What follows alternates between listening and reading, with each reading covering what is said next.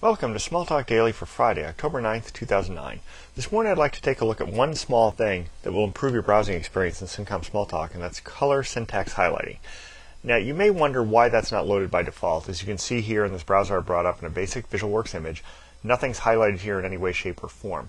The reason it's not integrated is because it's really contributed code that has a bunch of overrides in places that don't make it really engineering quality. Perfectly good enough for you to use yourself, but not really good enough for our engineers to feel comfortable with integrating it yet. With that out of the way, let's go ahead and find out how to load it. Go to the parcel manager and bring that over here. Now go into popular and you'll find it's right here, RB code highlighting. All you need to do is right click and load, and that'll bring it in. Now once that's in, you can see a bunch of things loaded here, and that's the main reason that it's not integrated, is it depends on a bunch of third-party components that, as I said, do some overrides.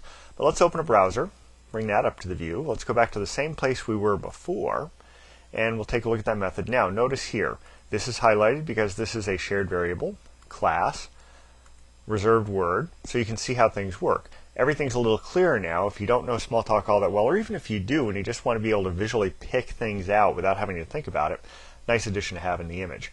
Now, one small thing you can do, go to System, Settings, and if you want to change that a little bit, you go down here to the highlighter, and you notice there's a couple of things. Highlighter, you can do some things here as far as how it's going to work.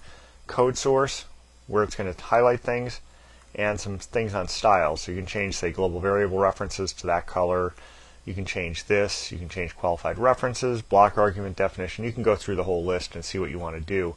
And if you don't like this color scheme, you can change it. If you want to make it to something other than color, like bold, italic, maybe you're red-green colorblind and the colors we picked just don't work for you, you can change all that. So that's about it for today. Until next time, have fun with Smalltalk.